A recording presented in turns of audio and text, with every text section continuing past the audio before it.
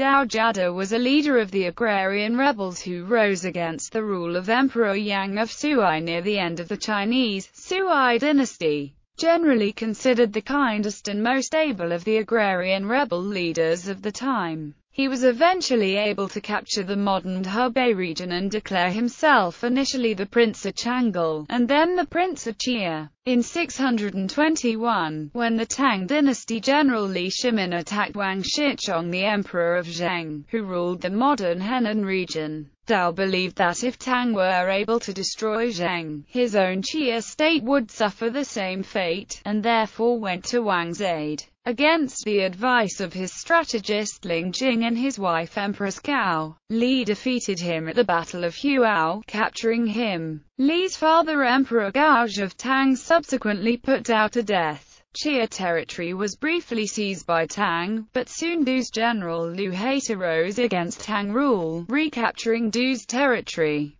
and held out against Tang until 623. Initial uprising and service under Gao Shida. Dou Jiande was born in 573, when his birth area Jiangyan County was under the rule of northern Qi, although subsequently it came under the rule of northern Zhou and then Sui dynasty. It was said that in his youth, his honesty and willingness to help others made him well known in his home territory. In particular, once, when a man from his county lost his parents but was too poor to give his parents a proper burial, Dou was tilling in the fields. But he dropped his tilling and immediately went to help the man bury his parents. And after this incident he became particularly praised among the people. For a while, he served as the leader of the neighborhood, but after he was accused of crimes, he fled, returning home only after a general pardon. When his father died, more than 1,000 people attended the funeral, and Dou refused all gifts given him for the funeral. In 611, when Emperor Yang of Sui was conscripting men for his campaign against Goguryeo, Dou was conscripted and selected to be the commander of 200 men. During those times, there were floods afflicting the region east of the Taihang Mountains. One of the men from Dou's home county, Sun Anzu, whose house had recently been destroyed in the flood and whose wife had starved to death, was also conscripted. Sun tried to obtain an exemption from conscription, but the county magistrate, in anger, whipped him. Sun assassinated the county magistrate and fled to Dou's home, where Dou hid him. As the region was afflicted with a famine in the aftermaths of the foods, Dou told Sun.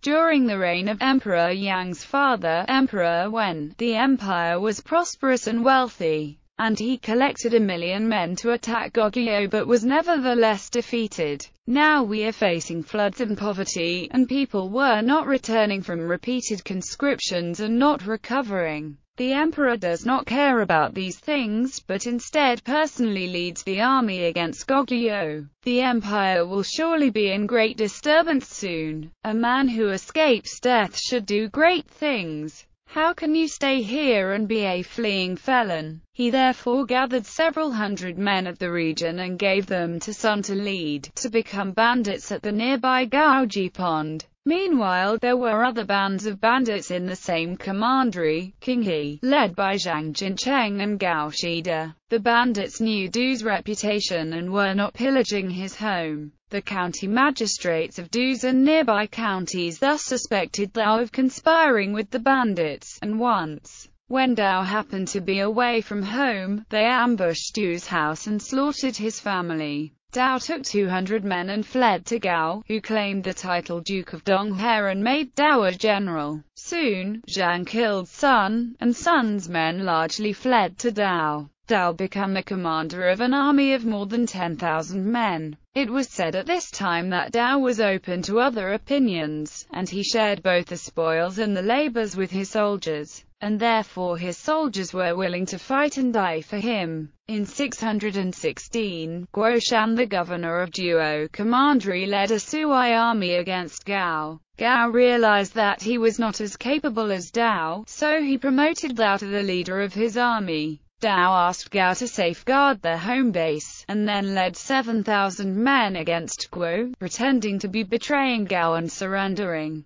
particularly having Gao publicly execute a woman that Gao claimed to be Dou's wife. Guo, not suspecting Dou, proceeded at once to join Dou, planning to attack Gao together. Dou ambushed and killed him, seizing his army and horses. Thereafter, Dou became even more famous. Later that year, one of the most capable Sui generals, Zhang Yichen, defeated Zhang and slaughtered his troops. The survivors fled to Dou. Yang then followed up by attacking Gao. Dou, advising Gao not to engage Yang directly, stated, "Among Sui generals, none is more capable than Yang Yichen. He had just defeated Zhang Jincheng and is now attacking us, and he is difficult to resist right now. Please avoid him and let him wait and be unable to engage us. Once his soldiers are tired, we will ambush him and achieve a great victory. If you fight him now, I am afraid that you, Duke, will not be able to defeat him." Gao disagreed, and, leaving Dou in charge of the base, engaged Yang. Gao achieved initially success against Yang, and became arrogant, feasting on the battlefield. When Dou heard this, he, in surprise, stated, "The Duke of Donghe has not yet defeated the enemy but has become arrogant. A disaster will happen soon. After the Sui victory, they will attack here as well, and I am afraid we will not be spared." Several days later, Yang defeated Gao and killed him on the battlefield. He then attacked Dou, whose army collapsed.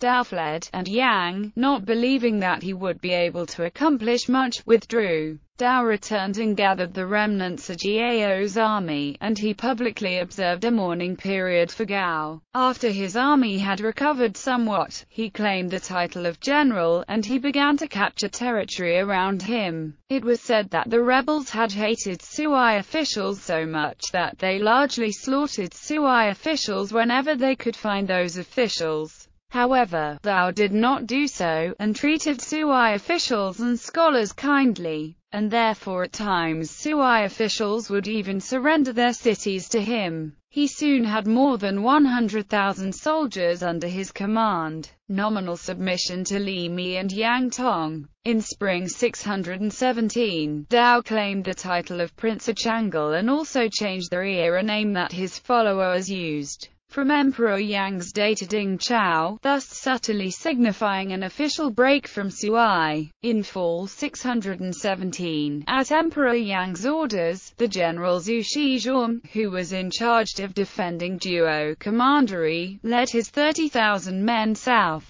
intending to attack Li Mi, then generally recognized as the strongest rebel leader. As Zhu went through Heqian Commandery, near Dou's holdings, Dou's army became fearful and fled. Zhu thus took no further precautions, believing Dou to pose no further threat. Dou instead planned a surprise attack, leading 280 of his best soldiers personally as the forward assault force at night while having the rest of his men trail. He made an agreement with them, that if they reached Xui's camp at night, they would make a surprise attack. But if it was already the day by the time that they arrived, they would surrender. The sun rose when Dou was almost at Xui's camp, and Dou, fearful that he would be crushed by Zhu, discussed with his men whether to surrender. Suddenly, a thick fog descended over the scene, and Dou gladly stated, "The heavens are helping us." He then made a surprise attack on Xui's camp, causing Xui's army to panic and collapse. Zhu fled back to Dou Commandery with less than 100 men, and died in anger there. Meanwhile, Dou continued to expand but, knowing that Li, then occupying modern central and eastern Henan, had the stronger army, he sent messengers to nominally submit to Li. In spring 618, after Li had a major victory over the Sui general Wang Shichong, whom Emperor Yang had sent from Jiangdu to aid the eastern capital Luoyang, Dou, along with several other rebel leaders, sent a submission to Li, then carrying the self-declared title of Duke of Wei, urging him to take imperial title. Li declined. Meanwhile, Li's subordinate Fang Yanzhao wrote Dou, inviting Dou to meet Li to show his loyalty. Dou wrote back in humble and polite terms, but declined with the excuse that he needed to defend an attack from Luoyi from the north.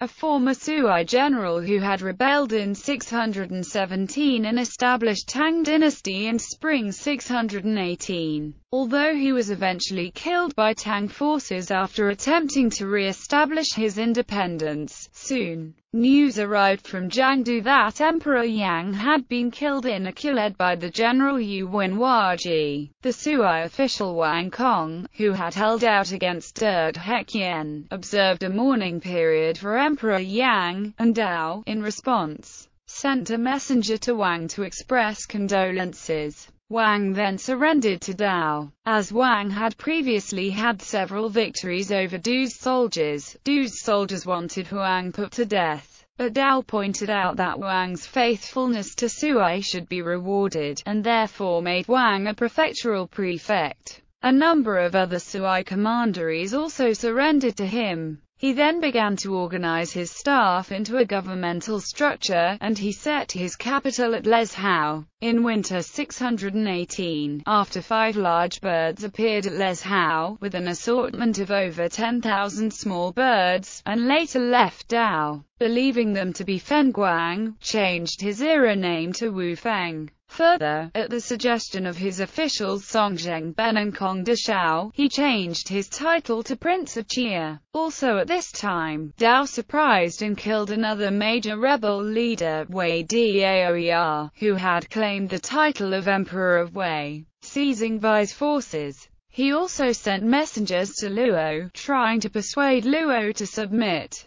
Luo, believing both Dou and Gao Kaidao to be simply bandits, instead submitted to Tang. Dou led his forces against Luo, but could not capture Luo's base at Yu Prefecture and had to withdraw. Meanwhile, Yuan, after killing Emperor Yang, had advanced north with Sui's elite Shaoguo army, and he had, after first declaring Emperor Yang's nephew Yang Hao emperor and then poisoned Yang Hao and been several times defeated by Li Mi and then the Tang general Li Shentong, declared himself Emperor of Zhou and settled in at Liaocheng. In spring 619, Dou proclaimed, "I was a Sui subject, and the Sui emperor was my lord. Yuan Huaji killed my lord, and is therefore my enemy, and I must attack him." He therefore marched on to Liaocheng. Yuan engaged him outside the city, and Dou defeated him repeatedly, forcing him back into Liaocheng to defend it.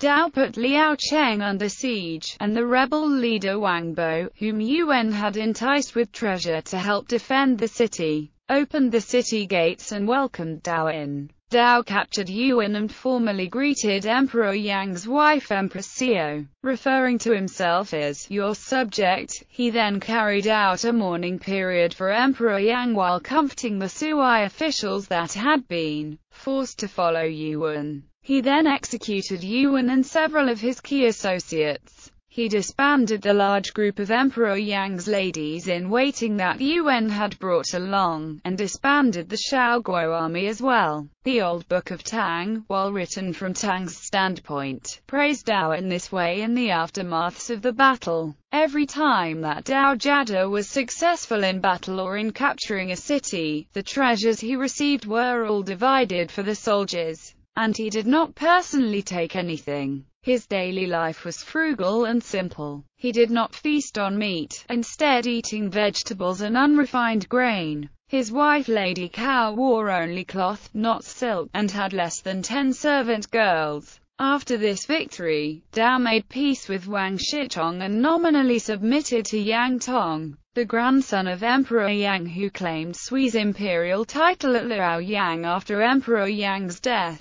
Yang Tong, in accordance with Dou's own title, created him the Prince of Chia. Meanwhile, Dou incorporated many key Sui officials into his government, particularly entrusting Peiju with reorganizing his government in the form of an imperial independent reign as Prince of Chia. In summer 619, Wang Shichong had Yang Tong yield the throne to him, ending Sui and establishing a new state of Zheng. In response, Dou cut off relations with Wang, and began to take on imperial style in his edicts and ceremonies. Although he was still using the title of Prince of Chia and not Emperor, He created Emperor Yang's infant grandson Yang Zhengdao the Duke of Zun, and gave Emperor Yang the posthumous name of Min. He entered into an alliance with Eastern Tuju's Shibi Khan Ashina Duojishi, and at the request of Ashina Duojishi's wife, Sui's Princess Yi Cheng, he delivered Empress Xiao and Yang Zhengdao, as well as the head of Yuan Huaji, to her. Meanwhile, with certain prefectures north of the Yellow River having submitted to either Tang or Zheng,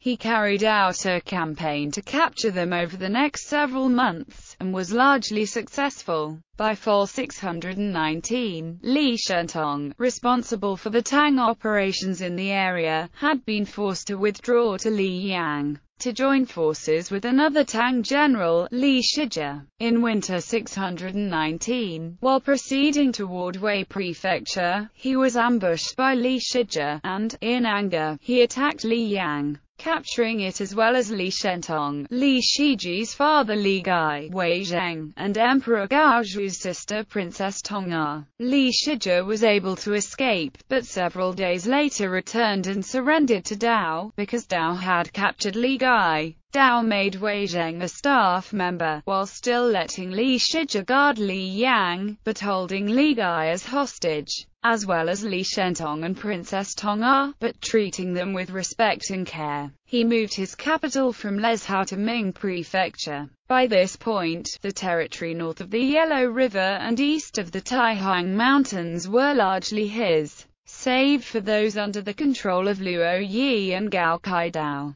In winter 619, Li Shijie considered fleeing to Tang territory, but was fearful that Dou would execute his father Li Gai, and therefore attacked Zheng to gain Dou's trust. In one of the battles against Zheng, Li captured the Zheng army officer Lu Haita, whom Dou was impressed with and created the Duke of Handong. Lu became a trusted general of Dou's, and was often in charge of making surprise attacks and conducting surveillance missions. Around the new year 620, Li Shijie further suggested to Dou that they should attack Cao and Dai prefectures, then controlled by the agrarian leader Meng Haigong and nominally submitting to Zheng. Li Shijie was planning to ambush Dou as soon as he crossed the Yellow River, but Dou was delayed by Empress Xiao's giving birth. Meanwhile, Li Shijie's ally Li Shanghu could not wait, and ambushed Empress Xiao's brother Cao Dan, but was not able to kill Cao. Li Shijie, hearing the news, fled to Tang territory. When the Chia officials requested that Li Gai be executed, however, Dou stated, "Li Shijie was a Tang subject whom we captured, and he did not forget his former lord. He is a faithful man. What crime has his father committed?" He thus spared Li Gai. He soon defeated and killed Li Shanghu. It was described that by this point, Dou was encouraging his people to farm, and that his realm was peaceful, without banditry, and that merchants and travelers were comfortable enough to spend the night in the wilderness. In summer 620, Dou made another attack on Li Yi, but again could not capture Yu Prefecture. Meanwhile, his general Wang Fubao, one of his most capable generals, were being despised by other generals jealous of his talent. They therefore falsely accused him of treason, and Dou executed him. It was said that thereafter, Dou began to suffer more and more military defeats. In fall 620, Tang's Emperor Gaozhi sought peace with Chia. Dou agreed to the peace proposal, and sent Princess Tong'er back to Tang, although he continued to hold Li Shentong. In winter 620, he made another attack on Li Yi but again failed to capture Yu Prefecture. Also around this time, Ashina Duojishi's brother and successor, the Chuluo Khan Ashina Qilafu planned a major assault on Tang, and as part of the plan, he requested Dou to cross the Taihang Mountains and meet him at Jin and Jiang prefectures. But Ashina Qilafu soon died and did not carry out the campaign. At the same time, Dou also executed Song, who often gave Dou honest and valid criticism, after false accusations. And it was said that thereafter no one dared to criticize Dou further, and that Dou's governance began to suffer because of it. In spring 621, Dou defeated Meng Haigong and captured him, keeping him as a general.